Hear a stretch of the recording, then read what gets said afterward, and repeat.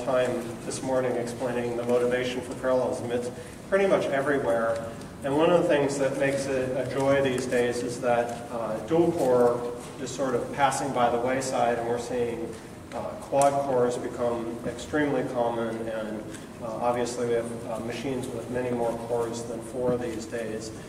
So for a software developer, the possibilities of seeing benefits from writing a threaded or a multi-threaded program taking advantage of parallelism are more substantial than they were 5 years ago. In fact, it's pretty much any device you buy today is going to be multi-core. So that's a pretty strong motivation to take advantage of this. But our traditional programming methods, our traditional tools, or traditional programming languages weren't written with multi-core or with multiprocessors in mind. And that's where we need to step in and help with tools and models. So our tools group at Intel is able to help primarily 3 big thrusts that we have, product lines. We have for parallelism, we have Intel Parallel Studio that really takes a step at helping with the essential performance, with the performance that is needed for Windows development aimed at multi-core. It's worth mentioning, I'm not going to go and talk about these today in this talk, but we have a line of tools that stretch up into very large machines, advanced performance, distributed performance. In these cases, we start talking about dozens of processor cores on up to hundreds and thousands. Our distributed performance tools routinely are used in machines with thousands of processors. So we have a lot of experience with parallelism across the spectrum. I think a very hot topic, a very interesting topic, is how do we distill this knowledge and experience down into helping with the essential performance challenges of someone targeting a machine that may be quad core. So that's what Intel Parallel Studio in 2011 is about.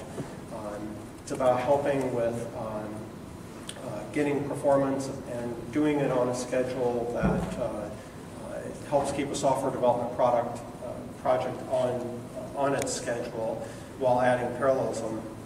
So what we've done is introduce a tool set with 4 major areas in mind. How do we help in the design phase? And this is something that we included only in a beta or a light version with the original Parallel Studio. And I'm very excited to have Intel Parallel Advisor, a full product now, there to help with the design phase. Parallel Composer, which is compilers, libraries, debug extensions to the Microsoft debugger to help with the when you're building debugging. And next up is Inspector that can help find sources of errors, deadlocks, race conditions. Traditionally, this has been something where you just hoped you could guess where these bugs were coming from because no tool could find them directly. But Parallel Inspector has been a big hit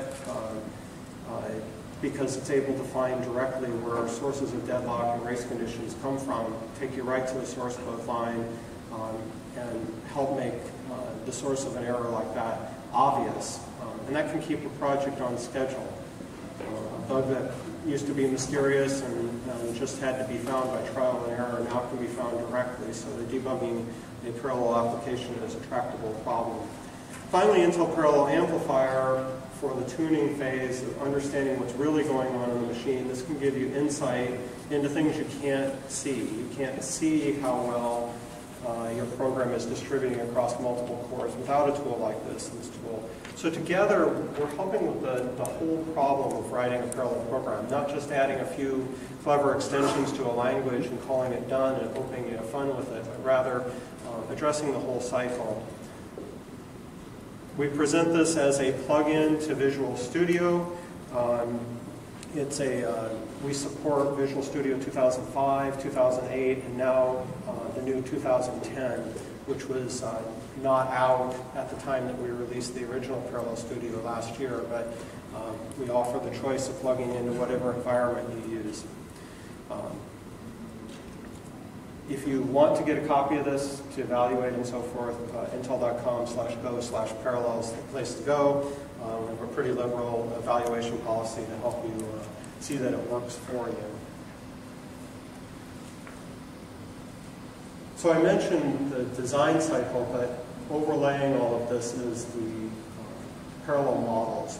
So we've taken Intel threading building blocks as a foundation, something that we introduced some time ago, and we've extended it in some logical fashions. And I'll talk a little bit more about what we saw as motivating of this, but we pulled this together in something called Intel parallel building blocks. And parallel building blocks is made up of Intel threading building blocks, Intel Silk Plus, Intel array building blocks. And like I said, I'll talk a little bit more detail in a bit about what each of those are and why they're very exciting. But this helps a software developer programming in C or C++ implement parallelism at the right level of abstraction without getting down in the details that are too tied to the hardware, too difficult to write, maintain, don't hold up over time. Instead, these are the right level of abstractions. And then we follow that up with the tools I was talking about. The very exciting addition, Intel Parallel Amplifier. We also back this up with support, a year of updates. We also announced that anyone that had the original version of Intel Parallel Studio will get a free update to Intel Parallel Studio 2011 available to them. So we back it up with support and with updates. And of course, it's got the latest compilers, the latest threading building blocks, all incorporated in an integration to Visual Studio 2010. Now let me say a few things about Advisor. So Intel Parallel Advisor, and Walt will give us a demo of this at the end. It's a very exciting tool to use. What we see when people have an existing program and say, hey, I want to add some parallelism to it, is you know your program, you think you know where to add parallelism to it, so you go start coding. And that may take a while.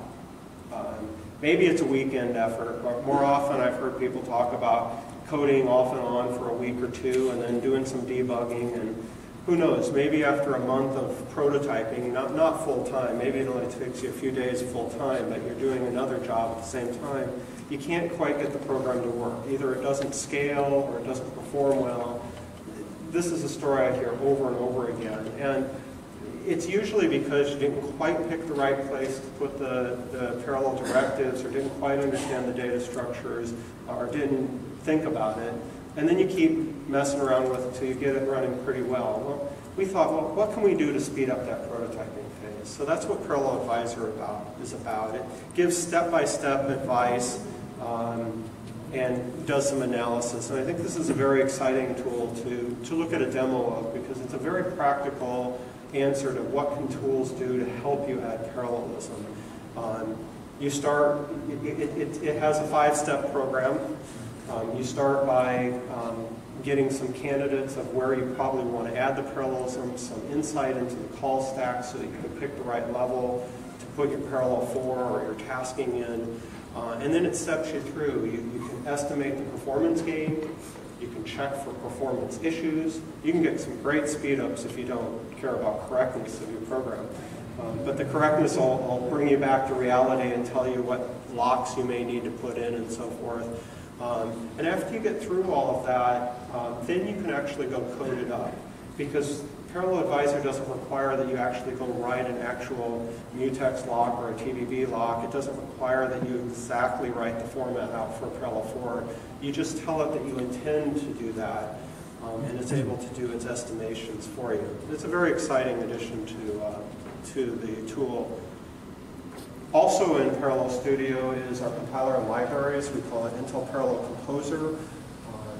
This is what we believe to be the highest performance compiler available for C and C++, with lots of exciting features in it for optimization, including capabilities for parallelism. And it comes with a library as well, integrated performance primitives, and a lot of common multimedia operations for you with very high performance.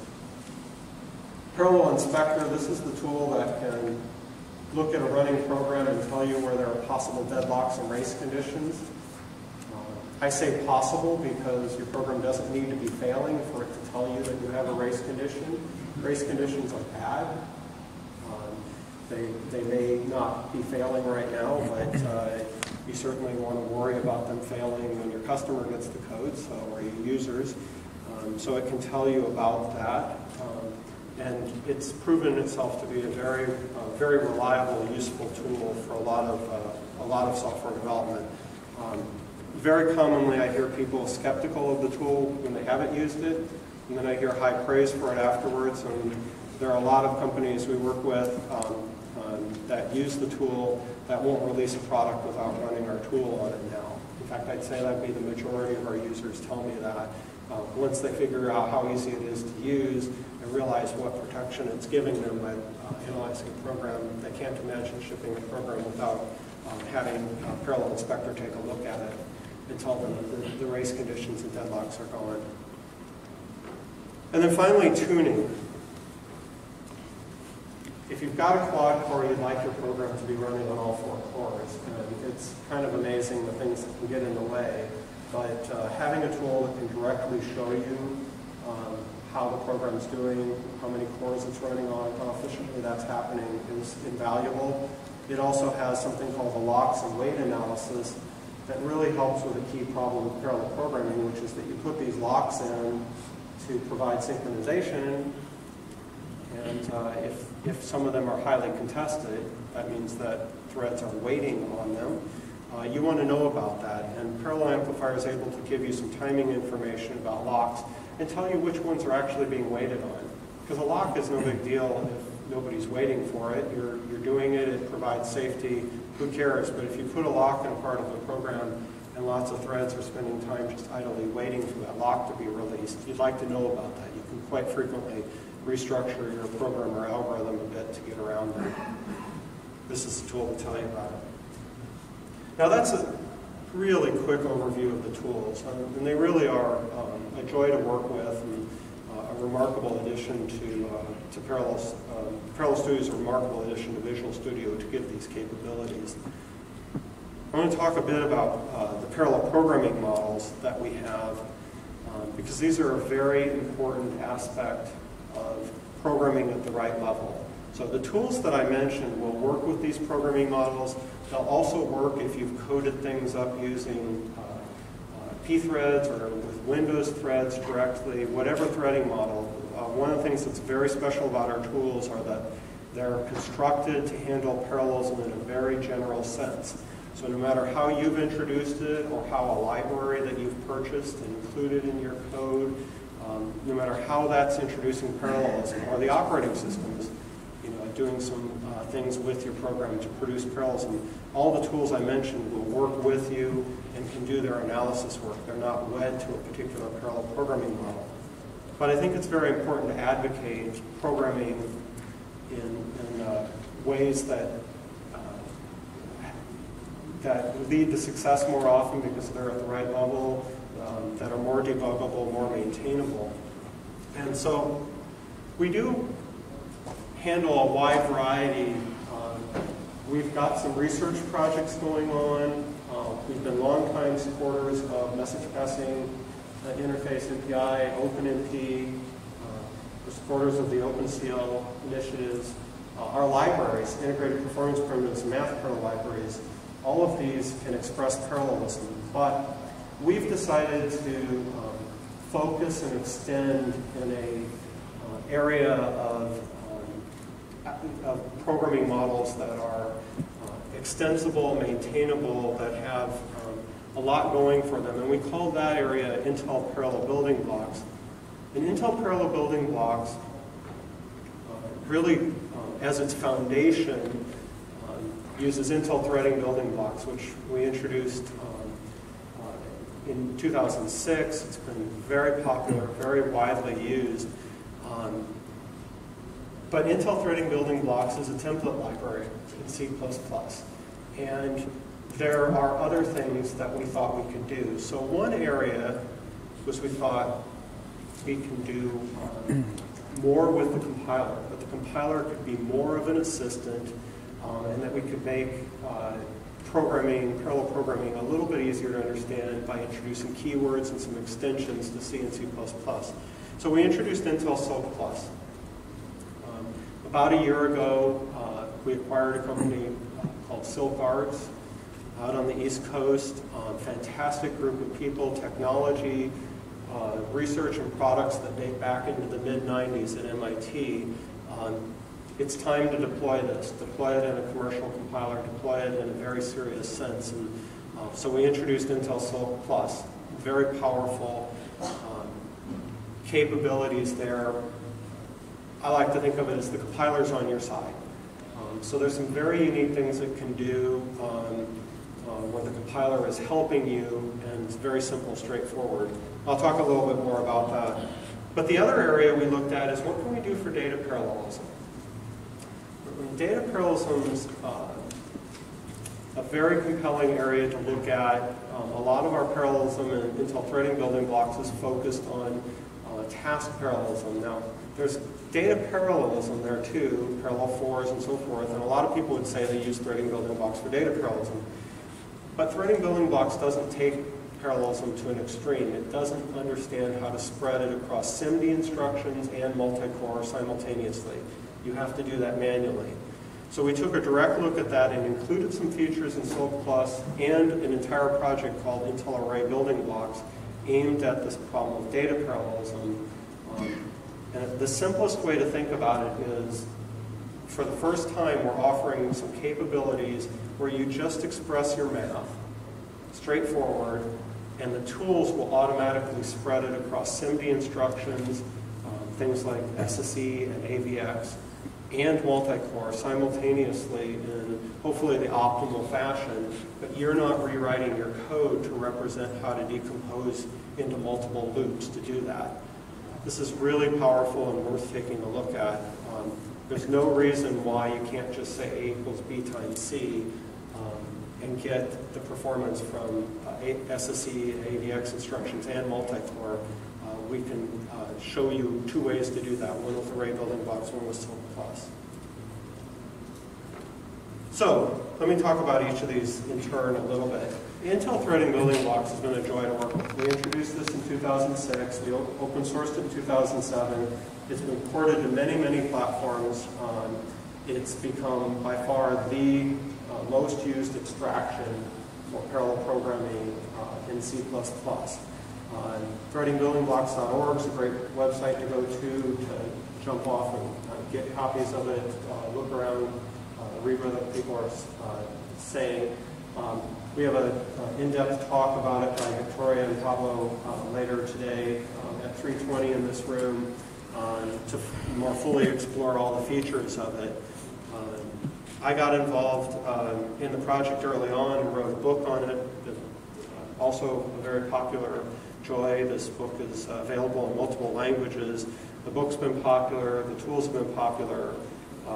Companies like Autodesk with their Maya product introduced usage of threading building blocks very early on. We've had many other companies, including recently Adobe's new Creative Suite 5 uses threading building blocks for its parallelism. So as many companies have adopted this over the course of the last 4 or 5 years, it's been very successful.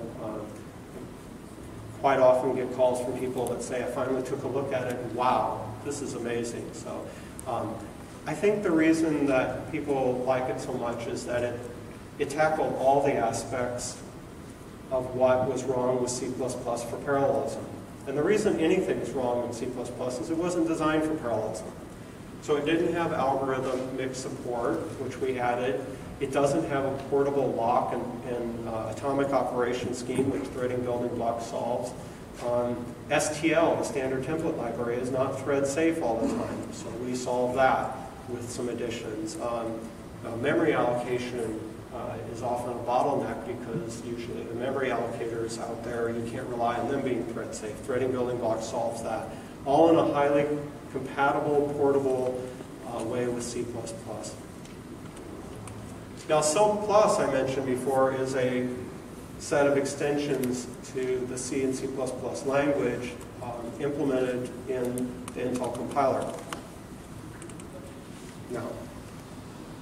I fully hope that in the future some other compilers will implement these, but we just released it in the Intel compiler a few weeks ago, so we're very excited about that. And it's based on research that dates back into the mid-90s in MIT, and a lot has been learned in the past decade. And Silk Arts have taken some implementations, worked with customer feedback. We've been in this area.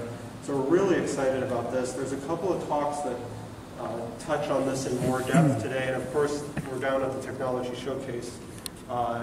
Noah is going to talk about the data parallel aspects at 2:10, and then Pablo and Victoria's talk will talk more about the task-oriented aspects of both of these.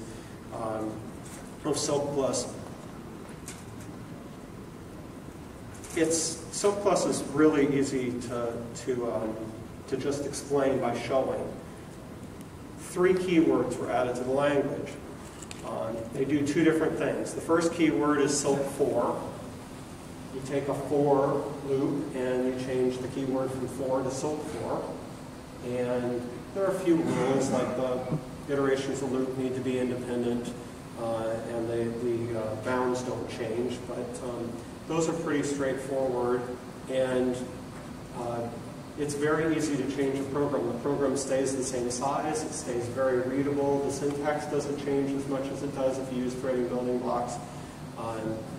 Very straightforward utilization here. That's one keyword, is Silk for, and the other 2 keywords are Silk spawn and Silk sync.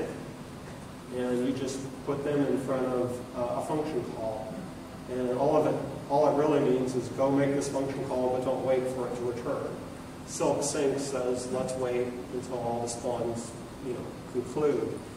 So a simple example of Fibonacci number reduction here can be done. And here I've shown on the left-hand side original code, the way I would write it for Fibonacci, compute a Fibonacci number function. On the right-hand side, I show what it'll look like after you introduce the Silk keywords. And one of the Silk keywords isn't necessary if you're really following the code. The second Silk spawn, you could leave that out and it would be functionally the same because you don't really need it to run off in parallel. But it actually doesn't matter whether you include it or not performance-wise.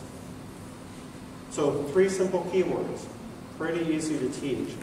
The other thing that's really novel and came out of some work Silk Arts did with customers is if all you do is add those 3 keywords, one other ugly problem crops up very quickly and often, which is that you have global data that is excessively shared. So if you're doing like going through a vector of numbers and summing up the numbers, or if you're scanning a set of numbers for the minimum number in an array, you often have a global variable, or at least a shared variable, that you're updating quite often. If you divide up across multiple cores and everybody's updating the same variable, you'll get a bottleneck pretty quickly. So a way to solve this is something called reductions. It's a reduction operator, and what you do is you create a private copy of that shared data for each task or each thread of execution. So if you're on a quad core, you create 4 copies, and then you combine them at the end. If you're doing a sum, you would sum up the 4 temporary copies. The problem is that the Silk keywords I showed you, the Silk for, the Silk spawn, they say nothing about how many processors there are. We purposefully don't have the programmer involved in deciding how many tasks and threads to kick off because we want to keep that under the control of the runtime so that it can adapt to the hardware, the availability of processors. Even if you're on a quad core, you don't necessarily want to evenly distribute things across 4 cores. One of the cores might be running some virus detector and it's completely useless to get work done. So you want to distribute the things dynamically. So you don't want the programmer hardcore coding on a quad core to 4 threads.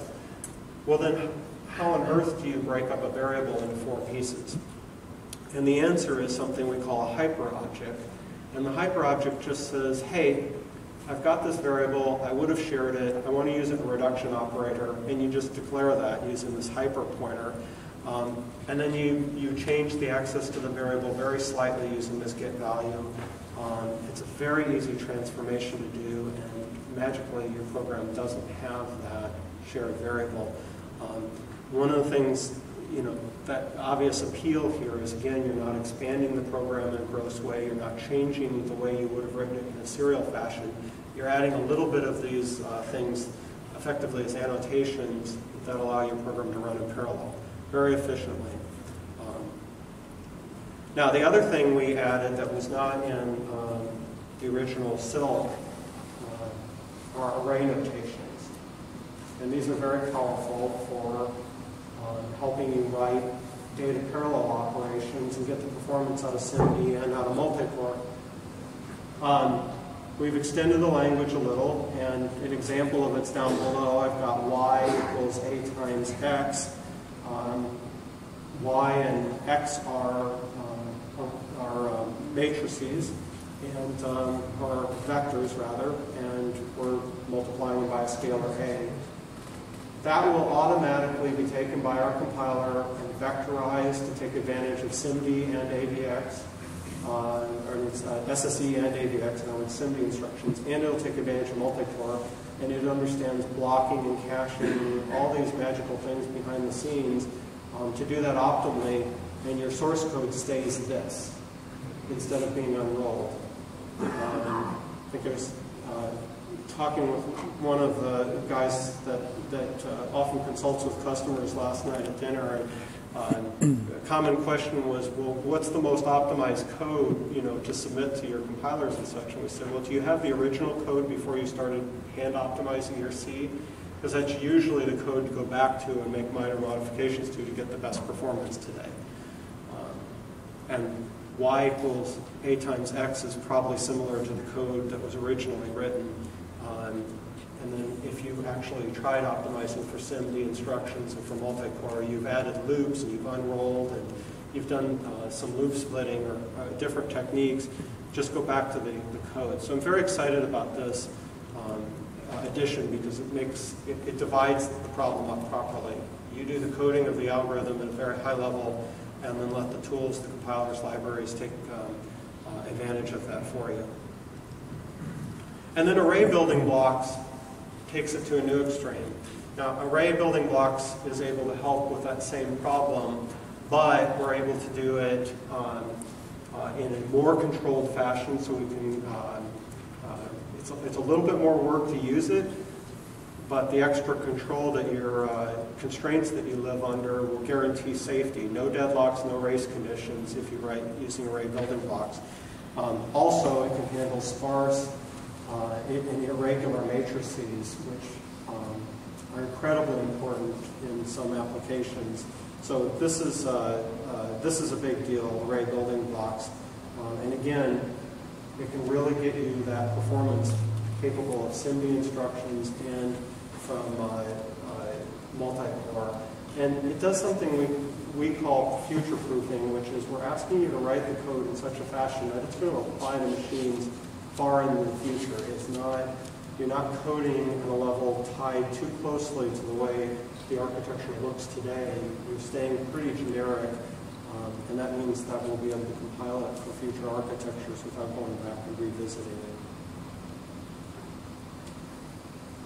Array building blocks does, I said, create a constraint, a tighter constraint on you, and that is that it only operates on variables that are in its space, in the array building block space. So you declare some variables, and in order to operate on them, you need to copy the values into them and copy them out. It's a pretty simple concept. The picture shows it pretty well. Variables to be operated on it need to be declared in that space, and you have to get the values in. The benefits of this is that it will work on multi-core. It also is tied into our many integrated core initiative in Intel to bring forward some attached processing capability that some of you may be familiar with. And this particular language capability, this programming model fits very, very well with NIC as well.